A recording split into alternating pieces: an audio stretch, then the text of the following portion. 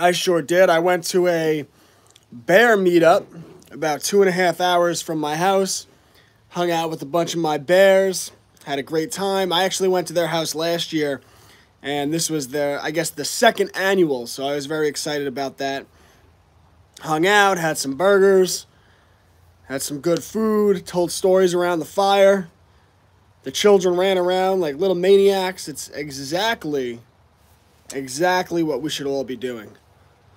Like, yeah, I got the Scully on. It's, kind of hard to hear myself.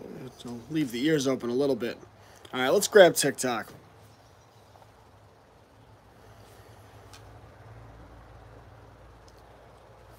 Good morning, TikTok. You are here with YouTube, and it is a beautiful day here in the sunny South. Don't mistake it. Just because I have this beautiful allegedly hat on does not mean it's not beautiful out here. I'm watching my plants get watered, and they look oh so happy. So today we're going to talk about the creative child, and something got me thinking yesterday where there is this new tech that everyone's using, DALL-E 2, where essentially people are generating artwork with artificial technology. And I knew about this tech for a while before everyone was talking about it, and I actually had played with it to try to make some art for some of my lesson plans that I make. If you look at our study into the medical industrial complex, some of that was I didn't use it. Some of that was originally generated by artificial intelligence, allegedly. I don't think it's actually AI. I think it's machine learning.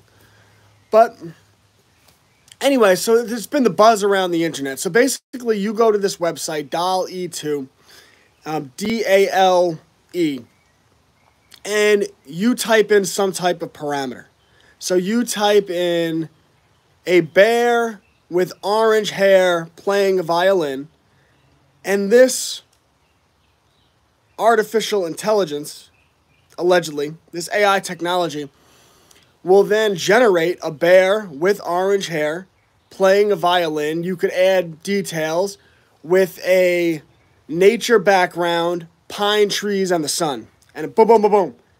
And it will pop up. And it's pretty amazing tech, and they have to work out the kinks, but eventually it's going to get better and better and better. And there's so many layers to this story that we could break down, but I kind of like to break it down from an educational perspective. I kind of like to break it down from the artistic perspective, because I see a lot of black pillars, a lot of people who say, oh, you see, we're being replaced by the artificial intelligence. We're being, all of a sudden you have all of these concept artists who are out of work. I said, not if you educate them right. You educate a concept artist right, or an artist right, and they will never be out of work. Because if we're educating our children the right way, we need to tap into that aspect of children that is probably superior to everything else, in that they have truly elite creative minds. You could give a child a box and they could turn it into a spaceship. You can give a child blankets and they could turn it into a military fort. Children have incredible creative energy, and that's coming from someone who objectively, myself, has a ton of creative energy, right? I mean, I've written the Cubs to Bears books, but even on a deeper level, the lesson plans that I create every day, it's all creative energy, right? Last night, we released a lesson plan in which children, first they learn how to paint a deciduous tree, which is a tree which their leaves has fallen off of. Then we have them look up the word deciduous, because who knows what that word is? I didn't know, right? So we teach them the habit of looking up words. Step by step, how do you paint a deciduous tree, a tree without leaves? Then they take Q-tips, they bundle them up together with a rubber band, set up acrylic paint, yellow, blue, red, orange, And then what they do is you dab the Q-tips into the acrylic paint, and then you use that to create the leaves, right? And your children create this beautiful art project. And then as they're doing that, we actually do a little study. It's just one slide, but it's all they need into what is the proper way to remove acrylic paint from a paintbrush. Hold on, I'm getting a phone call.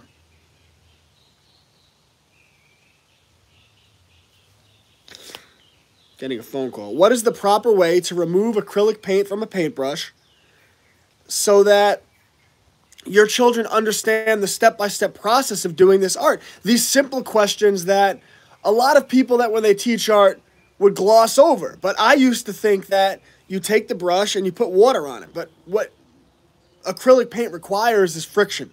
So you take the brush, you dip it in the water. Yeah. You take a brush, you dip it in the water, and then you rub it back. My wife was actually just texting me.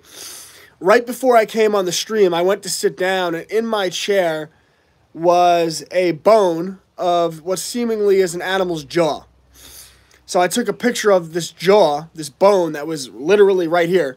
It's right there. I'm looking at it. You guys want to see it? There's literally a dead animal jaw on the chair next to me. So I texted it to Nicole because she's at the store. And she just got back to me. She called me. And anyway, you guys want to check this out? We'll do one at a time. Look at that, YouTube. YouTube's looking right now. Hold on. TikTok, you're next. All right, YouTube. What do you guys think that is? Look at that thing. That's in my seat where I sit every day. Welcome to the South, where everything wants to kill you. It's pretty dope, right? You can see the teeth. Everything's venomous here. There's bears. That's why I have my right to bear arms. Yeah, that's what these northern people don't understand. All right, these coastal elites. Like, there's stuff that wants to kill you around here. So anyway, I was getting back to the art, right? So you have all these black pillars, and they see this artificial intelligence, and they say, and I'll get into why I don't think it's artificial intelligence, but you get all these black pillars, and they say, oh, well, all of these concept artists, they've been put out of work. And not if you educate your children right, because you shouldn't just be teaching your children skills, you should be teaching them entrepreneurship, right? And if you do that, for example, and this is an example I love to give, let's say your child gets good with these acrylic paints, they start painting and whatnot. Well, you can go to Five and Below with your 10-year-old. You can buy $200 worth of shoes. It's 20. It's about 40 shoes. It's probably like 30-something with tax and whatnot. But you can buy 30-plus shoes, bring them to your house. Your child can make original custom designs on those shoes. They could sell them to a local store at wholesale. They could sell them at a farmer's market. They could sell them online on Facebook Marketplace. They can make an Instagram page. They can make a web page. There is so much you can do with art that AI can never replace, right? One of the things that I do is I write children's books. And you say, oh, well, you get ready. The AI will write children's books. AI will never write children's books that are as rooted in taboo truth as the type of things that I write about. So my art, my creative mind is protected. And my entrepreneurial spirit makes it irreplaceable. And with our children, we don't want to just teach them skills, but we want to get them that entrepreneurial experience. So we want to teach them art, and then we want to have them write their own children's book or poetry book or cookbook and publish it on Amazon KDP. And we have members of our homeschool community right now that are working on that process that I'm very excited about. I think it's really cool, right? You want to go to Five and Below, buy those shoes, and have your children start their own little business in which they're selling shoes. We want to take our children, we want to develop skills, we want to pair those skills with entrepreneurial experience, and by doing that, we make them truly irreplaceable. So there is no black pill. There will always be opportunities. In fact, like, if I'm designing a logo for a business, because one of the things I love for artists is to start a business in which they design logos. I know someone who designs logos, and they charge almost $2,000 a logo that they make, right? How many of those do you need a year to earn a living, right? I mean, if you get hired by 20 people at that rate, that's $40,000, right? If you get hired by 30 people, that's $60,000. If you get hired by 50 people over the course of 1 year, you made $100,000. And that's with a simple logo design business, right? So it's not that hard to earn a living. It just takes a little bit of creativity. And I know, like, a lot of people get triggered by that, and they're like, how dare you? You know, if it was that easy, I wouldn't be working this rat race job. It's a mindset thing. But you could raise your children with that mindset. Raise your children with a winning mindset. Isn't that amazing? That, like, from that, like, so many people, I'm not knocking them, but so many people spend their lives feeling trapped, feeling like they can't make it as entrepreneurs, they can't make it independently, they have to be reliant on a boss who they hate their job, they can't find any way out of it. And it's like, just conceptually like that, you take one skill as an artist, you do some good marketing, $2,000 a pop, and 20 clients later, you made $40,000 in a year. Right? And that's a simple business that a person can do independently. They don't need a team, right? They could do it themselves.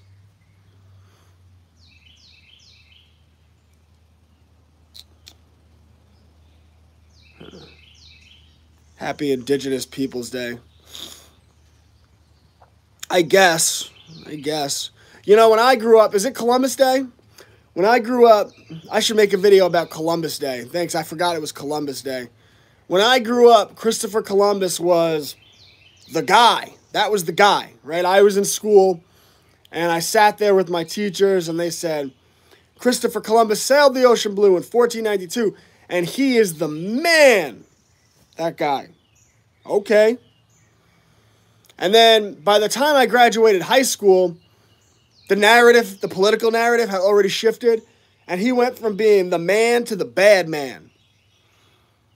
And I was like, what changed? Did the history change? No, the history didn't change. The facts they knew, or allegedly facts that they knew, I mean, I question early American history, but the alleged facts that they knew didn't change.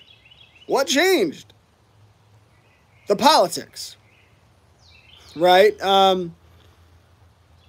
When I was young, they were really pushing American military imperialism. So Columbus was the good guy. And by the time I graduated high school, and a little after, they were really starting to push replacing Western populations with populations from what they call the third world. I think that's quite an insult. And I also don't think these people are as poor as they say they are in the third world. But because of that, they wanted to make people have a guilt. Like, this isn't your land. Like, you don't belong here. Like there's any difference in replacing us now with a foreign population than there was replacing the indigenous people back then. It was wrong back then, and it's wrong now. It's wrong to replace populations of people. It's all colonialism and imperialism, and it's just in a different form, and people are just generally lack the intelligence to understand why that is. I mean, I could talk to you about the 7 Iroquois tribes, and people are like, well, the American colonists were so wrong. We're so wrong for what they did to the 7 Iroquois tribes. You sure about that? You ever heard of the Beaver Wars? What do you mean? No, they all lived in peace and harmony. No, they didn't. You ever hear of the Beaver Wars? Well, the tribes were fighting with each other, right? the Mohawks were up in upstate New York, and they were literally cutting out hearts and eating them and scalping and whatnot, crushing. I'm not knocking them. I think the Mohawks were crushing, but I think we need a little masculinity in this world. But so the Mohawks were crushing, but they were all fighting, and they were having this this conflict, right? There's a big conflict over trade routes between all these different tribes. And so the Mohawks, they partner with the French, right? And then their rival Indian tribes brought in the Dutch and the English. They were like, hey, we got this fight with the Mohawks. Can you help us out? And they were like, sure, right? Because that was their way in. But they were invited in. That's the thing. Like, people, they're like, oh, that's the devil. You invited the devil in. And now you want to be a victim. So then you had these beaver wars, and they invited the Europeans in. They're fighting back and forth. And that's all going on. Well, when the French and the English were fighting as part of the French and Indian War, the Indian tribes saw that as an opportunity to take land from one another. So that's why they joined the English and the French, at the French and Indian War, right? So they saw an opportunity to get land. So now you had these tribes, and they were fighting on the same side as the American colonists, right? So they're on the same side, kumbaya, French and Indian War. It's all good, right? We're on the same side. Well, after the French and Indian War, the King of England decided that the American colonists had to pay for that war. He decided it was their bill. Well, that created a conflict between the American colonists and Europe, right? And I understand this is different than what Columbus was in a different part of the world, right? These were different countries, but I'm talking about America. So now you had the American colonists who were butting heads with the King of England. Well, the indigenous tribes, again, saw this as an opportunity to get land and money and power. So they, rather than staying out of the war, they joined the King of England and attacked the American colonists. So now the American colonists win that war. Why would they have any respect for those people that were their friends, right? Those were allies. And now they're getting attacked by them. And now you beat them. Yeah, history is not as concrete as victims, oppressors. No, like usually in history, everyone's the bad guy.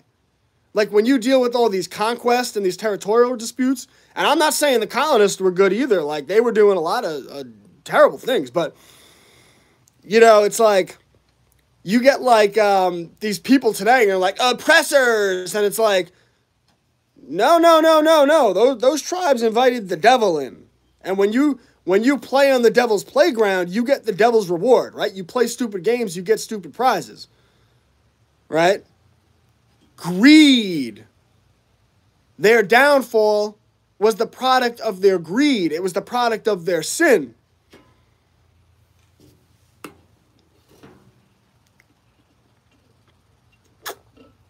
Allegedly.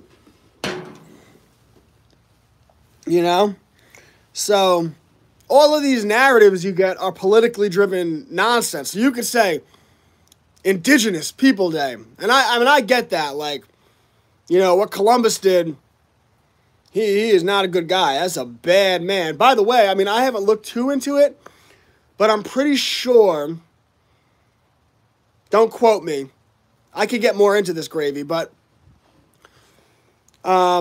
Columbus comes from the Columbu family.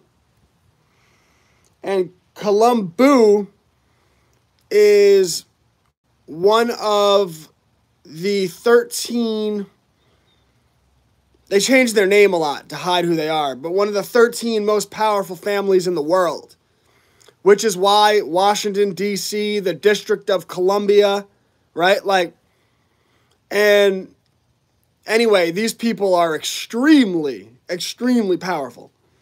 But, that's neither here nor there, right? So it's like, a lot of these narratives, I guess people like to virtue signal with that stuff. And I'm like, I don't know. Like, history's not as concrete It's not as concrete. Like, I'm not even sure, like, in my opinion, there were civilizations in the Americas. I don't understand the full history, but in my opinion, there were civilizations in America that we're not told about, and they were relatively sophisticated, very sophisticated. They were wiped out, and a lot of the people that they say were brought here from another continent against their will were actually here already. And a lot of that history is a lie. A lot of that history is a lie.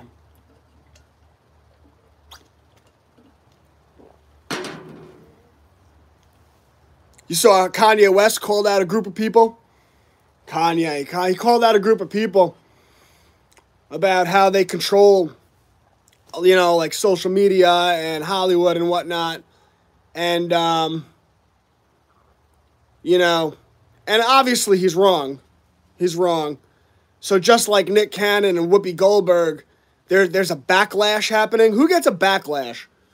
What does the word backlash come from? Who used to get a backlash when they called out their masters? I don't know. I wouldn't call them out because I don't want a backlash. But what would happen? They call it the master, backlash. Where does that word come from? Nick Cannon felt that. Whoopi felt that. Now Kanye's getting that. I don't know. I digress. I have no comment on... no comment. You know, I call out a lot of stuff. That's why, like, I've kind of come around on... Like, I'm not... You know, I make a lot of videos about, like, the CIA and the FBI and the nefarious things they've done in this country. And they've done a lot of nefarious things. But, like, I could call out the CIA and the FBI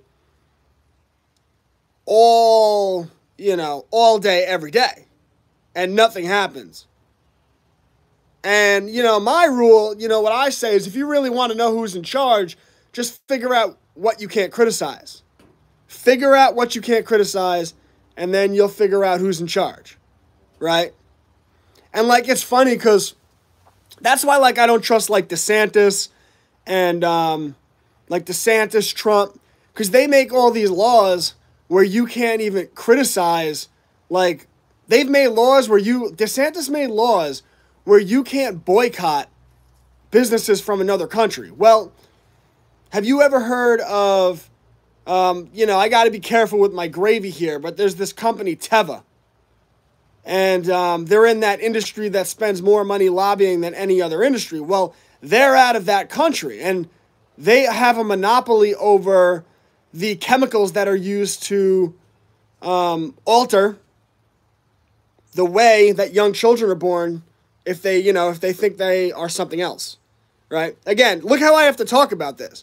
So, like, yeah, you know, I don't know. I mean, I do know. And if we sat down in person, I'd really explain it. But, you know, and by the way, there's not an ounce of hatred in my heart. In fact, little known thing about me, I am actually,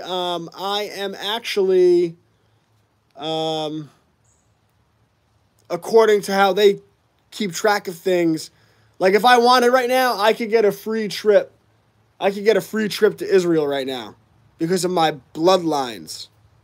They would give me a free trip, like, because my mother was that, my grandmother's that, so I could get like a pilgrimage.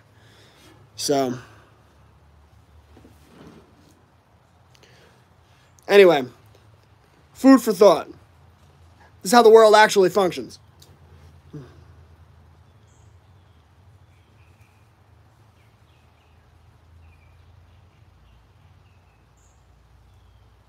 Haven't seen you in a while. Hope all is well. Well, yeah, that's why, like, when they say third world, like, you'll hear these guys like Ben Shapiro. And they're like, oh my God, these poor people, they live on $1 a day. And I'm like, yeah, they're poor people if your measurement of wealth is dollars. like in your backwards worldview. So if they only need $1 a day, they're probably pretty self-sufficient outside of dollars. They're probably a lot freer than what the average American would be, right? Because maybe they grow their food. Maybe they have their own water sources, right? They build their own houses. So you're like, oh, they only live on $1 a day. Wow, that sounds great. It sounds like they're not relying on central banking. I bet that really bothers you, Ben Shapiro.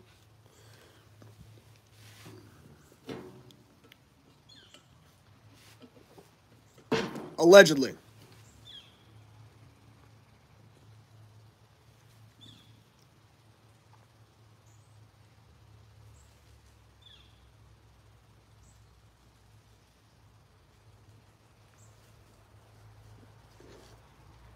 Anyway, that's really what I wanted to cover today. I like that you guys get me thinking about different things.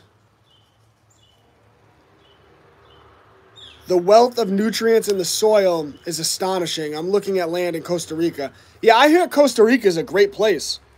I was watching this guy on YouTube, this one guy who set up a whole food forest in Costa Rica, and because the climate is so tropical, like, he was literally growing chocolate. Because for those of you that don't know, chocolate comes from cacao, which is something you grow, right?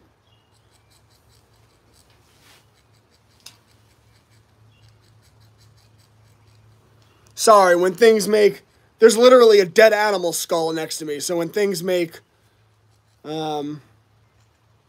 certain noises, you know, I just want to check what they are. I think that's just the squirrels. I mean, I'm sure Lucy's prepared to protect me, but she weighs about 20 pounds, so. I got you, girl. Let's be honest. We know if it goes down, it's probably going to be you who runs and me who protects. I love the girl, but she's a little skittish, you know. But you'll bark. You do good barking. All right. I actually, once we get into the forest, I actually want to get a big dog.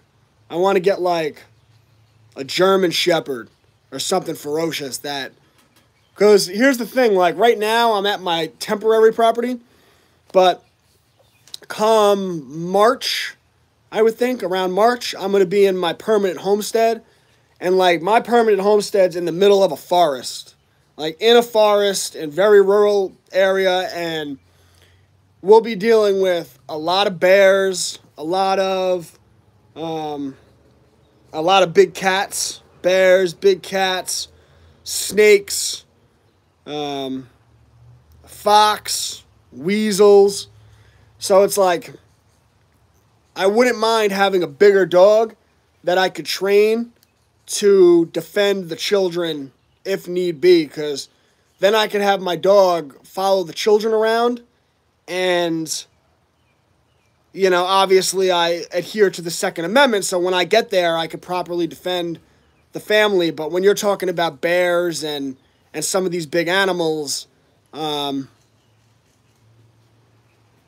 know, that could be the difference between life and, so, you know, no joke here. Yeah, eventually, over time, I'd like to have 4 big dogs on the property. You know, I like the idea of pits, although I get a little nervous with pits, because as much as I love them, I have heard horror stories of things going wrong with pits. So they make me a little nervous, but there's a lot of other dogs that are, there's less of those problems. But, like, it's not the dog's fault. It's just, if you're going to have a dog like that, you really have to establish yourself as the alpha over that dog. And if you don't do that correctly, it could cause big problems. And that's like, you know, it's easy to say that, but it's easier said than done. Like, you got to know what you're doing. You got to do it right. You got to put in the time. But more than anything, like, that dog has to know that you're that dog. Like, when you train a dog like that, that dog has to know that you're that dog. And a lot of people don't get that. That's why, like, you'll see, like, a lot of, like, 5'2" women who are like, oh, I'm getting a pit bull. And it's like, all right, if you can handle it. And, like, they think they can, and some can, but that dog, the way those dogs operate it's a very hierarchical order.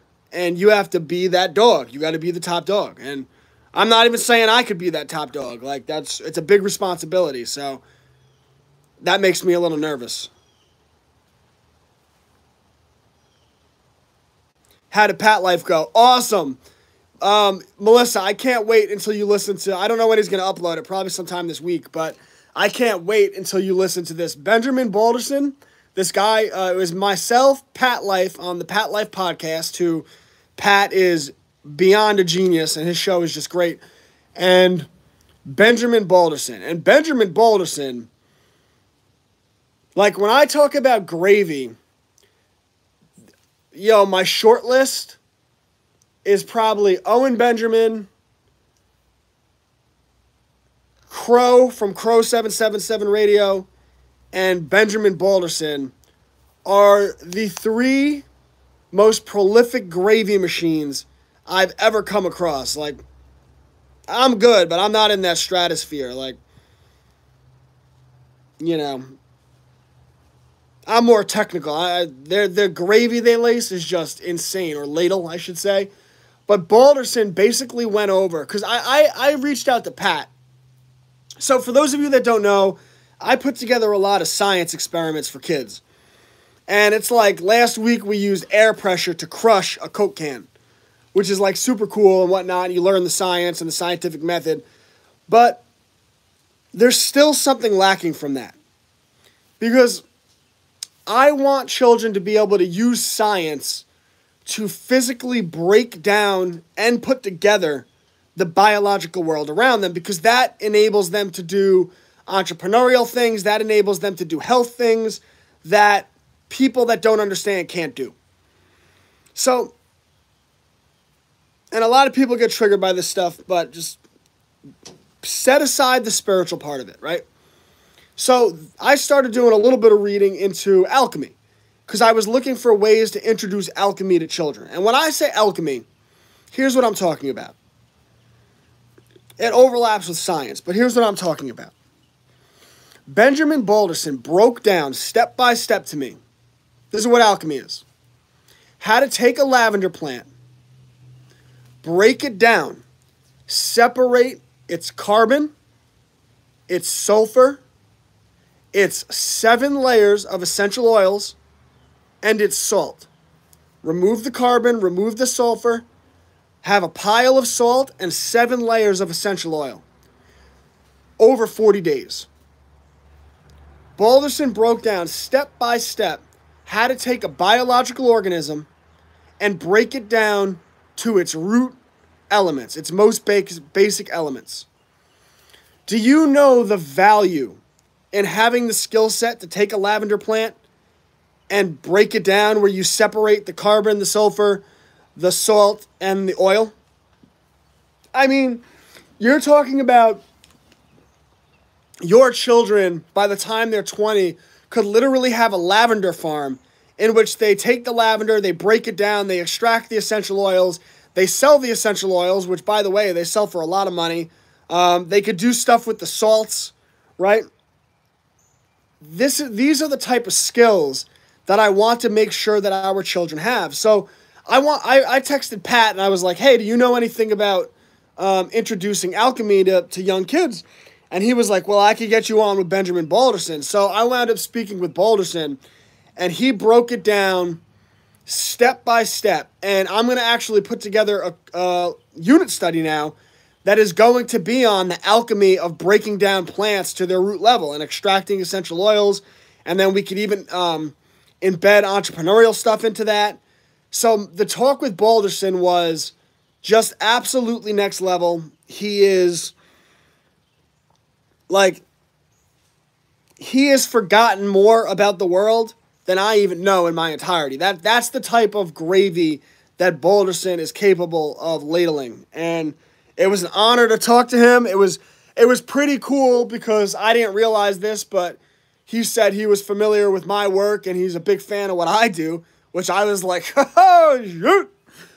You know, I've gotten to the point in my life where, like, see, people have lame heroes. Like, people's heroes are like LeBron James and Tom Hanks, and I have no respect for these people. But, like, the people that I really respect in this world, Owen Benjamin, Crow 777, Benjamin Balderson, Pat Life. Holy shit, it just dawned on me. Every one of them, the people I admire most in this world, every one of them has had me on their show now and told me they're a fan of my work. Oh, man.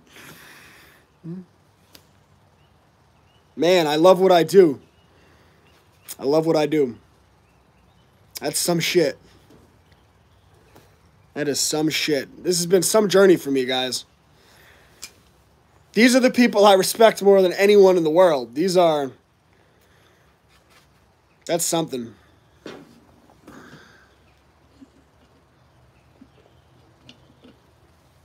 So anyway, Balderson, he broke it down. Anchor Bear, I watched Anchor Bear live this year, playing live music. By anyone who doesn't follow Anchor Bear, go on Spotify, type in Anchor Bear or Anchor Tones, whatever it is.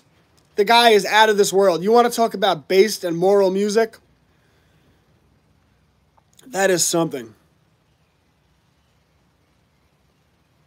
Wow.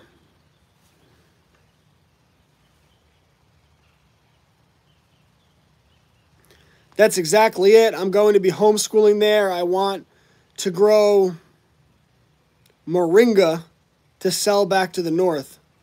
What is moringa? I'm not familiar. Moringa. Should I know what that is? That's awesome, though. Yeah, get into permaculture.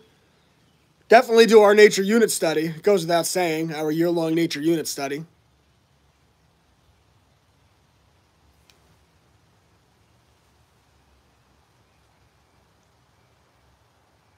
I'm getting a barn car for rats? What does that even mean, Melissa? Are you breeding rats? What does that mean? I don't know what moringa is. I don't know why Melissa's breeding rats. Are you selling them? What are we doing?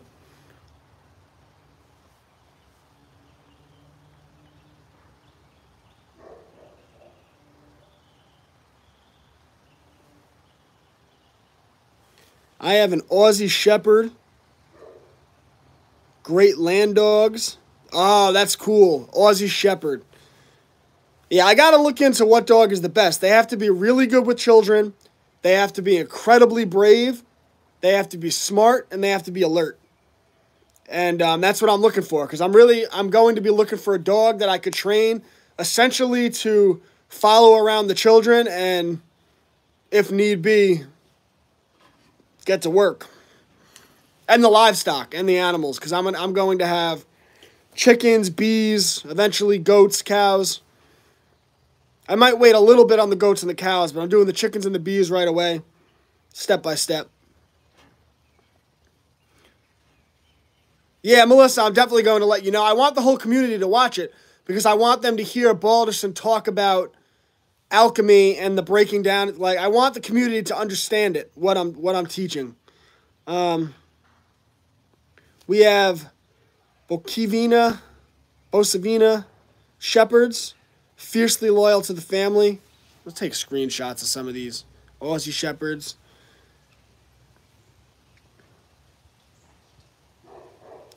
Low-key, hard to find good homeschool curriculum that is secular. Yay. Well, I mean, that's probably a testament to how much, honestly, that's a testament to how much Christians crush. Like, when people say that, they're like, it's hard to find good secular homeschool curriculum. I'm like, yeah, man, Christians crush. I mean, my curriculum's kind of secular, although I am an ardent follower of Christ, but I don't like, I don't throw that in the face of my curriculum. My curriculum is just the good, the true, and the beautiful. So, like, in my opinion, that is Christ. Like, that is God. But it's not about, like, not about. I shouldn't call it, disclaimer, I don't call it curriculum because I haven't hired high-powered attorneys yet, and I have to make sure my language is correct. So anyway, my unit studies, lesson plans, courses, and educational materials, I should say. Melissa, can you clip that? Wait, if you're doing clips, just clip what I just said. We'll document the date.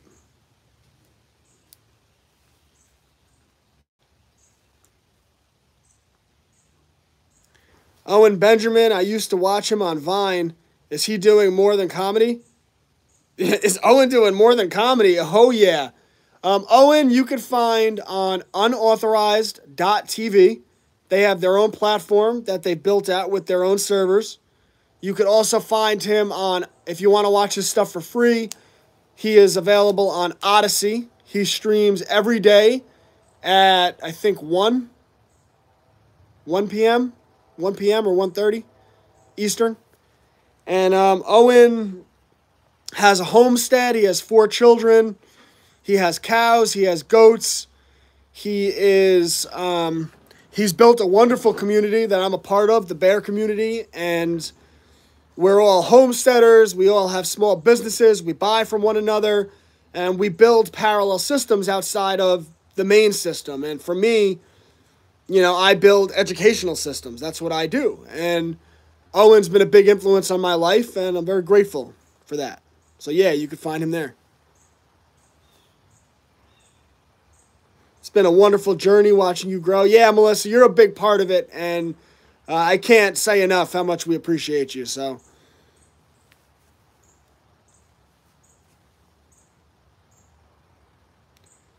it's a super plan. That's exciting. Can I grow it here? Can I grow it in Carolina?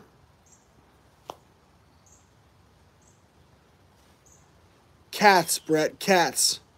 To eat the rats. Oh, yeah, I thought, I was like, why are you getting rats? I mean, hey, listen, to each their own.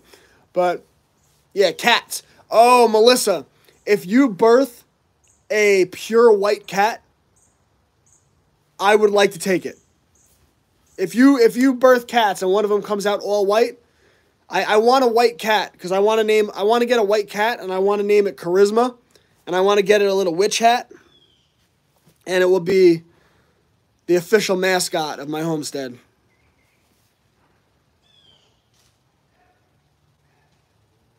Mormons are killing the homeschool game. Yeah, Mormons crush. What is it?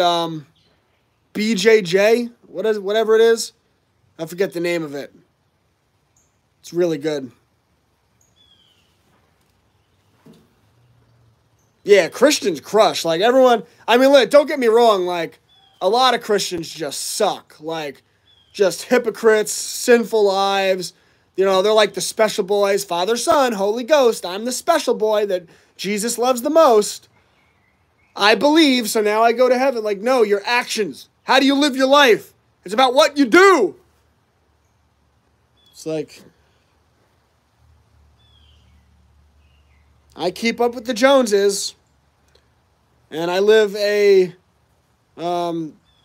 gross material life where I chase hookup culture and, right, like, and they don't homeschool their children, like, they don't educate their children, and they'll send their children to these schools with these satanic curriculums that are taught, and they just complain. They're like, well, I'll complain. It's like, how about you have a line? Like, I think the whole point of Jesus was like, he was showing, like, you have to have a line. Where's your line? Draw a line in the sand. Say, if you're going to teach my children that, I'm going to pull them out of your institution. And if enough Christians did that, because there's so many of them, allegedly, because I don't actually think they're following what I follow, but if enough Christians did that, you realize the school districts would change all of the curriculum, right? Because that's where all their money comes from. But yeah, but like the Christians that are making homeschool curriculum and, you know, homesteading and building alternative systems, which there are a lot. I know these people. Like these people, like Nettie Games, like these people reach out. I don't even know if Nettie's Christian, but Nettie just crushes. But these people, like they reach out to me a lot, which is kind of a crazy thing in my life. Like I'm going to be on another podcast next week. Like apparently it's a really big podcast. I don't even know what it's called. But, you know, these people reach out to me. And I see them, so I get a good look at it. And these people crush.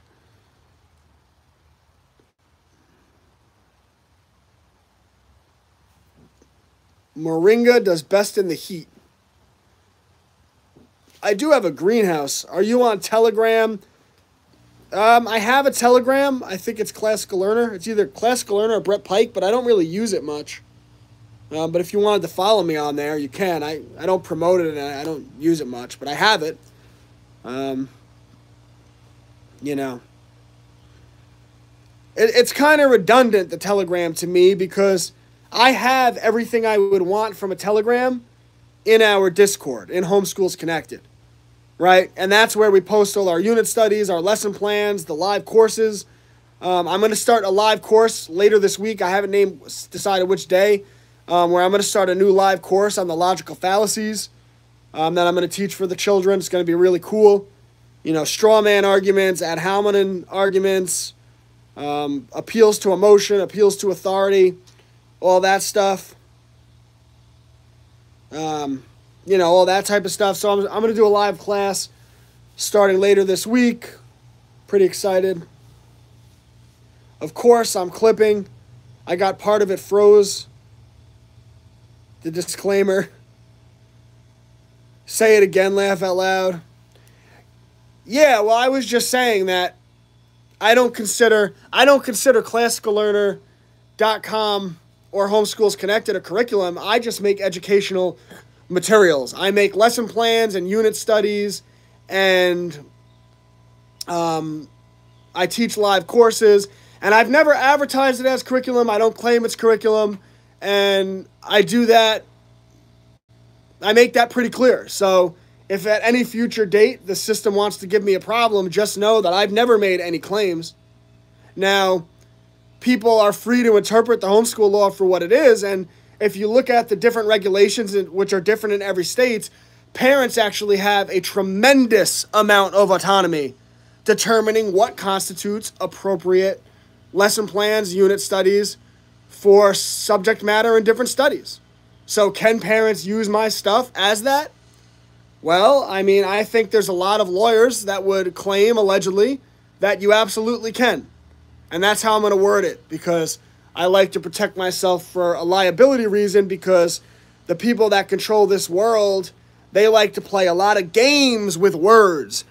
But I just want the people that to control this world to know that the reason what I do is so valuable is because I understand those games, and I am teaching the next generation to understand those games, and I'm teaching the next generation how to build parallel systems, alternative systems, so they're not reliant on the rigged game that you set up. They're not reliant on the junk that you set up.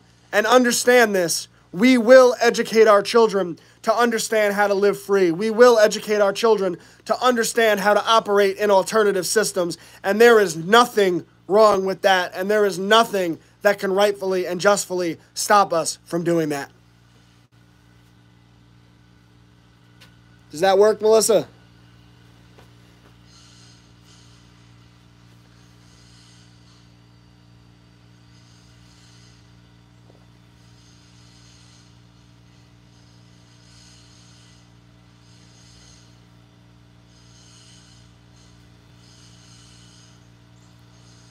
I can't believe you would say that. Say what? For now, we have the freedom left. Yo, we have the freedom. That's the thing. Your freedom doesn't come from Nancy Pelosi and Mitch McConnell. That's what they want you to think. And by thinking that, you in terms surrender your freedom to these people. Your freedom comes from the manner through which you live your life. Think about this. The government never mailed you a mask. Every one of these people went to the store and bought it. They never actually forced you to get you know what. They didn't force you. They applied financial leverage on corporations and got those corporations to apply financial leverage on you. But no one makes us keep up with the Joneses. You know, we could all live within our means. And I understand sometimes you need some debt. Like that's, you know, like it's okay to get into some debt because you need to operate your life. But you don't need that $400,000 house, right? Like, oh, I don't want to live in a trailer. Okay, so you just decided you're a special boy and you traded your freedom for being fancy, for social status, for whatever it might be. And now you gave up that freedom, right? No, freedom comes from the manner through which you live your lives. The United States of America is great. No one's making you send your children to public school. You could homeschool your children. You could sign up for Classical Learners Homeschools Connected, and you can give your children a truly unique and better education than 99.9% of the public. And I do stand by that. I do stand by that. I believe in humility. I don't believe in false humility. I am a very unique person, and I don't know why anyone wouldn't want me on your side. I don't know why anyone wouldn't want me in their corner where they could come to me with any question and say, hey, Brett, what do you think? I really don't. I don't get why. Like, people pay $20 a month for Netflix. You won't pay $10 a month for me? Hey, I mean, suit yourself. But, you know, there is freedom comes from the manner through which we live our lives. And we don't have to keep up with the Joneses. We don't have to embrace their disgusting hookup culture. My wife loves me. My wife trusts me. Because not only do I not ever flirt with another woman, but I have to be careful how I word this stuff because I understand I have young eyes that I don't ever watch inappropriate things either. Right? I don't watch immoral, inappropriate things. I honor my wife as the Bible said I should. Right? And then freedom comes from now you have that trust, you have that family, right? You have that trust, you have that family, and because of that, you have a rock, you have stability, you have strength, right? We homeschool our children so that they're not being brainwashed by the system, so that they're strong, and as they get older, they won't be a financial burden. Like by the time Brady's 18, he's going to make a ton of money. You know, they won't be a financial burden. They'll be an asset to the family. Freedom comes from how you live your life. So, you know, but if people get caught in honeypots and they embrace hookup culture, this disgusting Western culture, I should say this disgusting mainstream Western culture that's pushed by the money. I don't even like mainstream as a term. There is this huge alternative culture. Like if you look at the bear community, I was just at a meetup. I gave a speech in Missouri, and there were an unbelievable, I don't know how many people were there. It must have been like 1,000 people. I don't know exactly, but there were a ton of people there, and these were all homesteaders, all homeschoolers, just absolute crushers. They all own small businesses, and like they get married young. Like Benjamin Balderson must be in his early 40s, and he is a grandfather of multiple children. That is a winning culture. People are like, oh my God, our country's we're being replaced. Well, do you have any children? No. Yeah, so you're being replaced. You deserve to be replaced. Like, the people that crossed the southern border and now live in New Mexico and California, like, I don't think it's wrong. I don't think New Mexico and California doesn't belong to them. I think it belongs to them. They conquered that territory. That's good for them. Like, I tip my cap.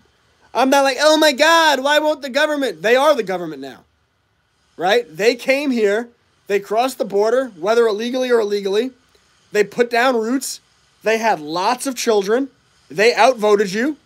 And now it's their territory. It's not your territory. What, why? You're a special boy? Did you have children? Well, no, I didn't have children because they would have been a financial burden and I wanted a convertible car. I wanted a convertible car. Oh, aren't you a special boy? Well, you can't complain about not being free. You can't complain about your freedom being taken. Freedom comes through the way in which we live our lives.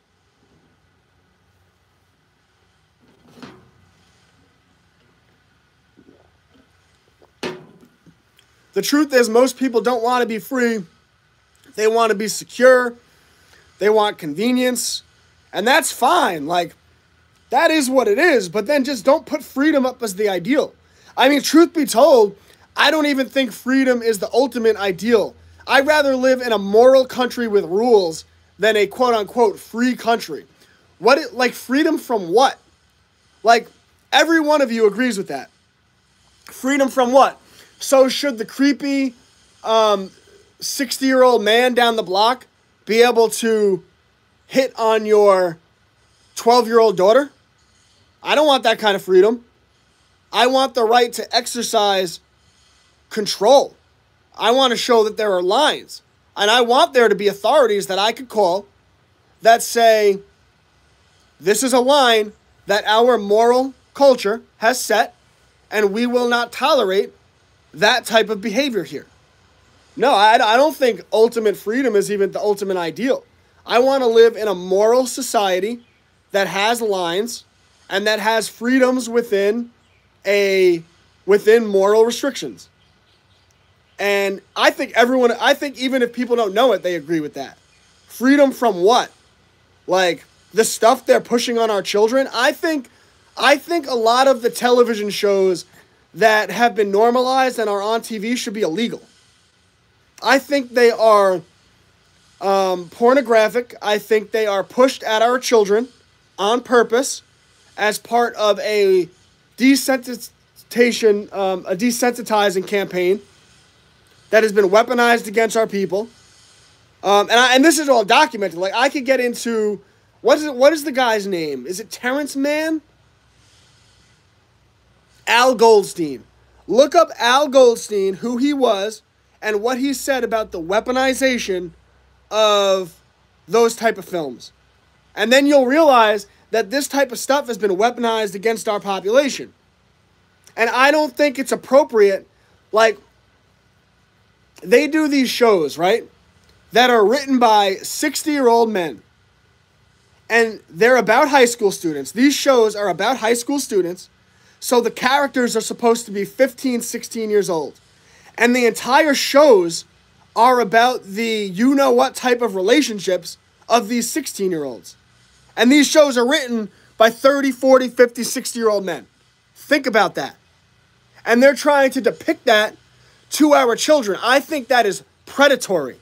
I think if your great-grandparents saw that, they would have said there's no way that should be allowed. But you have been so desensitized in your life that you've accepted, oh, of course that show's on. That show is satanic. That show is predatory toward the truly most vulnerable people in our society, our children, and that show should not be allowed on the air. So, like, when people say freedom's the ultimate ideal, I don't think freedom's the ultimate ideal. I think morality is the ultimate ideal. And freedom within the confines of moral lines. I don't want to live in a society without lines. I don't like that when I go into the street that they could have parades in which grown men, you could extrapolate what you want from this, in which grown men are dressed in thongs and showing their genitalia in public. I think that's highly inappropriate. I think those parades should be illegal. I think that is exposing young people to something that they should not see. And by the way, I'm not hypocritical with that. I don't think, like, I was driving the other day, like a month ago. And when I was driving, there was a gentleman's club. And outside of those gentlemen's club, there were women dressed in thongs as a way for publicity and to raise money. And they were doing a car wash. And my children drove past this. That should be illegal. that is exposing young children to something that is highly inappropriate. Freedom is not the ultimate ideal. There is freedom within the confines of moral behavior. And you have this culture that has been so pushed by Hollywood, by popular music, that true Christian America has lost that. Where your great-grandparents, if they were dropped into today's society, they would wave their finger in the street saying, how can you allow this? How has your culture fallen so far into Sodom and Gomorrah? Everyone knows what I'm saying is true. They might want to fight it. Their conditioning might, what are you saying? No, freedom is not the ultimate ideal. Freedom within the confines of morality. And as soon as you lose that, you have given Satan and these forces the ability to take your children. As soon as you accept that, you've given your children to them. Where's your line? I don't want to have a bunch of men around me that don't have a line. I want to surround myself with men who draw a line in the sand and say, this is our culture, this is our nation, and if you cross that line, I will stand up against it. Everyone talks about they want to have masculinity. Where's your line? Owen Benjamin has a line. Benjamin Balderson has a line. Crow has a line. Pat Life has a line. Hardwood Bear has a line. This is my nation. These are my people.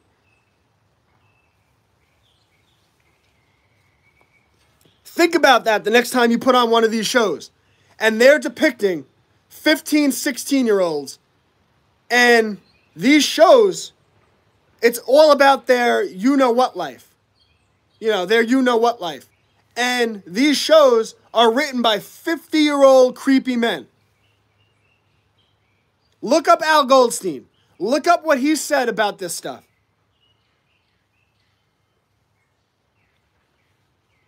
And they make it hard to talk about this stuff because when you call this stuff out, well, look what's going to happen to Kanye.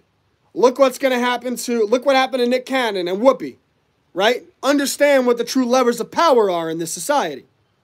And by the way, I have no animosity against the baker down the street. Understand, that's not what I'm saying. That's not what I'm saying. I have no animosity against the regular person like that who's just trying to live their lives. They're good people. They're fine. But understand what I'm saying.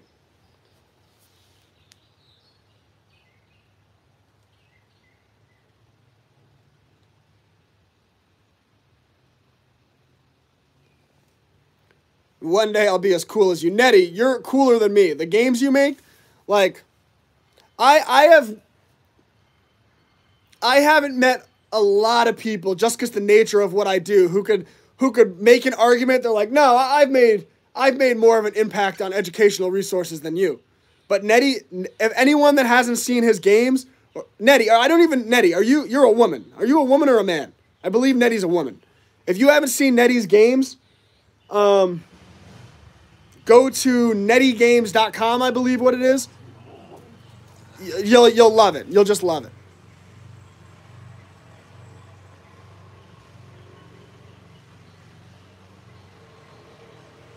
I don't want to co-parent with the world.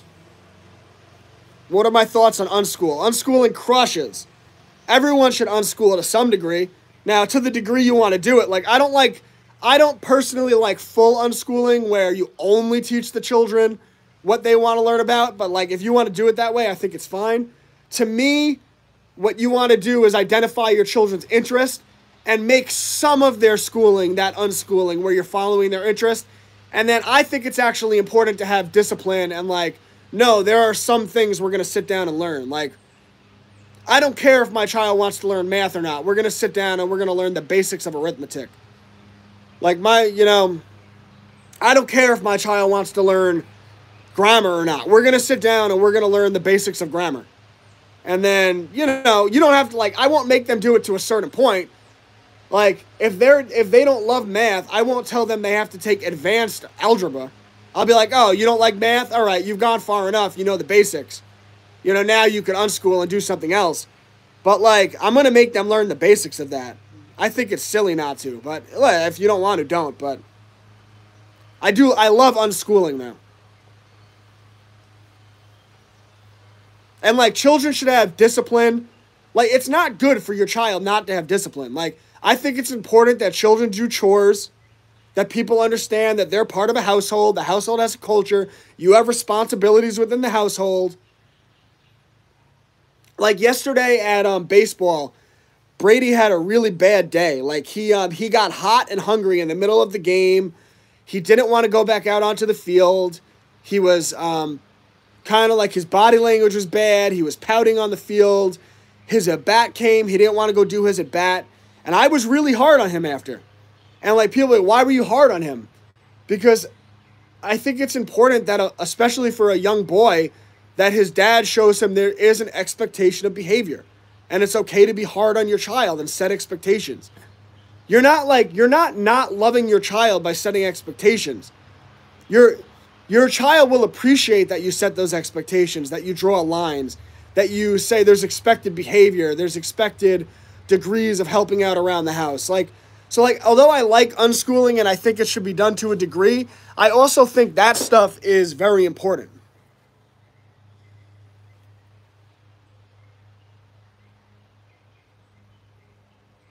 What makes you so special?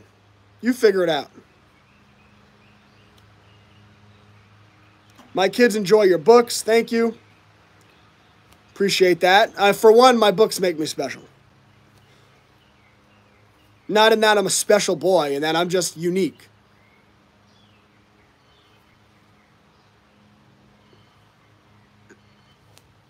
And look who created our workbooks. The family of Ghislaine Maxwell. Yes, they were involved in the textbooks that many of our children use.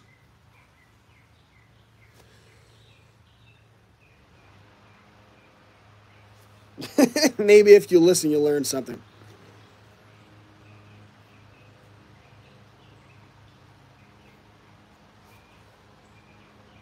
I want freedom from sedition.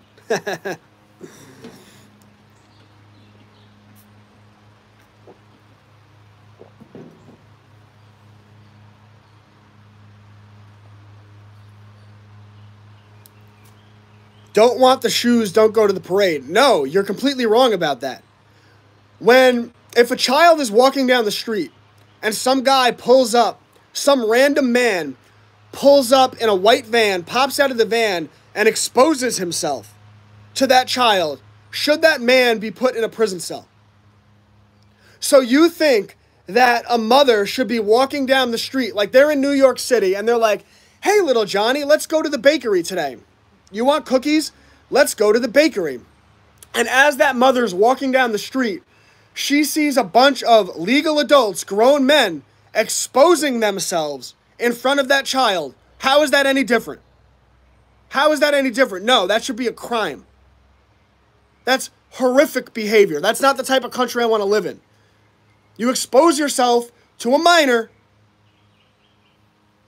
Like, this isn't rocket science. This is why America's so fallen. Because America doesn't have a line anymore. Where's your line? You think it's okay for a child to be exposed to that because a grown man wants to have a parade? That's ridiculous. And by the way, I feel the same way about a woman. Like, a woman shouldn't be able to expose herself to a child that way. It's not appropriate. And the example I gave was that gentleman's club. Shouldn't be allowed. What are you talking about?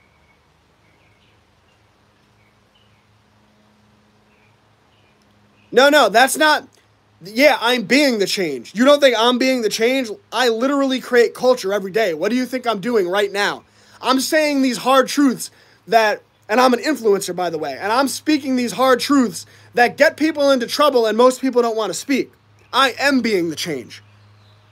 And if you don't, yes, you be the change in that, yes, I literally sold my house to get out of debt, moved my family across the country, started a homestead, grow my own food, started my own small business in which I teach people homeschooling, create educational resources every day, homeschool my children. I am the definition of be the change. But part of being the change is by looking at that taboo things and saying, no, that should be illegal. That's not inappropriate. That is predatory toward children. And I'm right.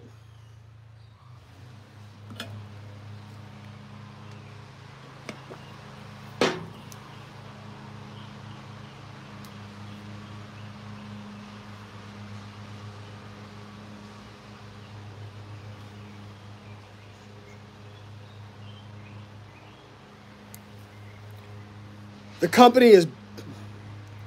company boss is a man. I am our research and social media and a woman. Okay, so Netty Games. So Netty's a woman. And I guess the guy who owns Netty Games is a man. Is that your husband? Can you explain unschooling?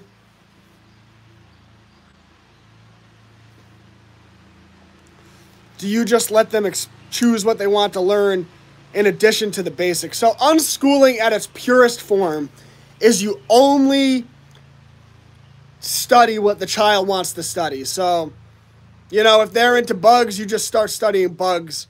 And then, you could use the study of bugs to teach them what they want. Like, oh, how many legs does this bug have?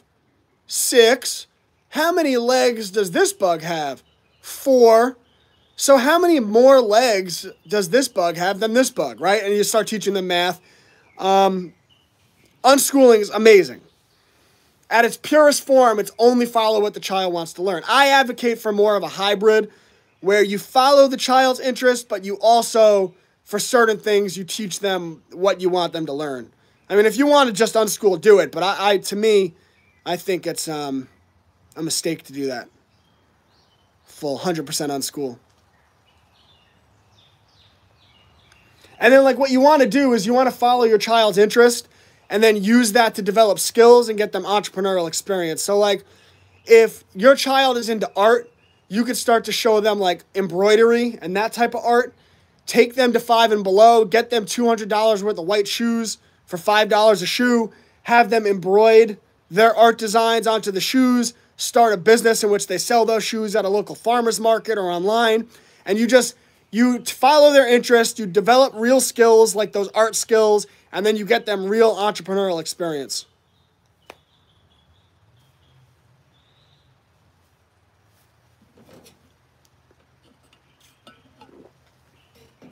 Absolute freedom. Absolutely not. You think I want to live? That's where these ANCAPs too are, these people who are we need to get rid of the government. Oh yeah? Yeah, you think getting rid of the government's going to work to your advantage? What happens anytime there's a power vacuum? What happens when they take out Gaddafi in Libya? How's that working for them?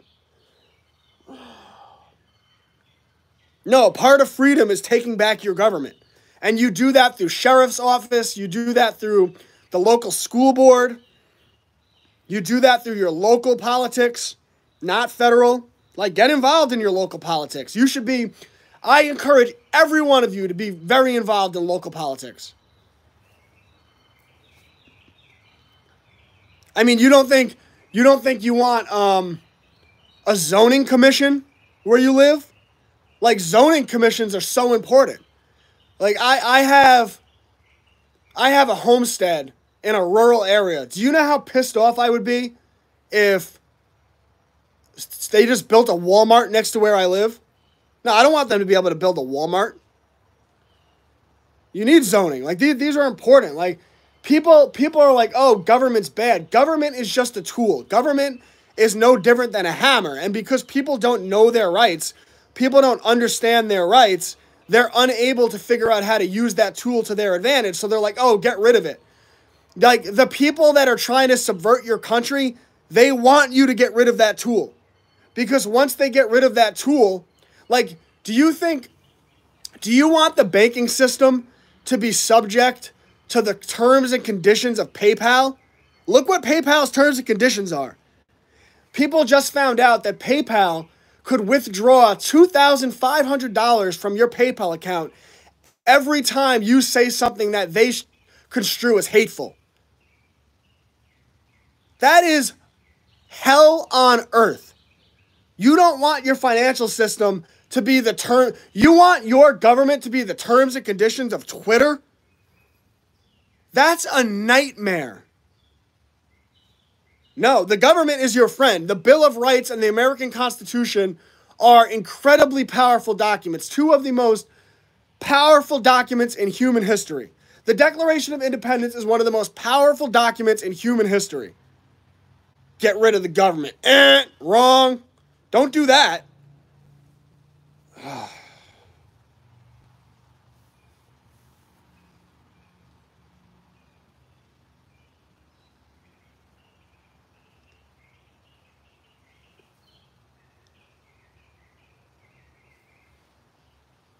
His wife is an adorable little lady.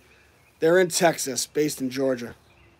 I got hired because I had opinions, recommendations. That's on his first. That's cool. Yeah, we're getting chickens and we're getting bees.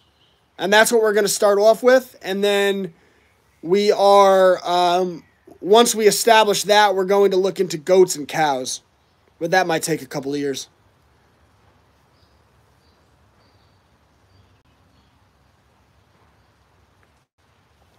All right, guys. Well, this has been a terribly enjoyable stream for me. I've talked about a lot of things that I'm very passionate about. And I think I'm going to call a stream on that. For anyone who wants to sign up for what I do, get access to all the lesson plans, the unit studies, and the courses that I teach, including the live course on logical fallacies I'm starting this week. You could sign up at www.classicallearner.com. You'll see Homeschools Connected. Our private homeschool community is called Homeschools Connected, and it's $10 a month with the discount code FREEDOM. You get access to all of that, including our homeschool community. Or if you just want to support what I do, because everyone should support what I do. And freedom isn't free. We have to earn it every day. I'll be back sometime tomorrow between 9:30 and 12 to earn that freedom. And that'll be super cool. So I look forward to that. All right, guys, I'm going to drink for 10 seconds in honor of Melissa.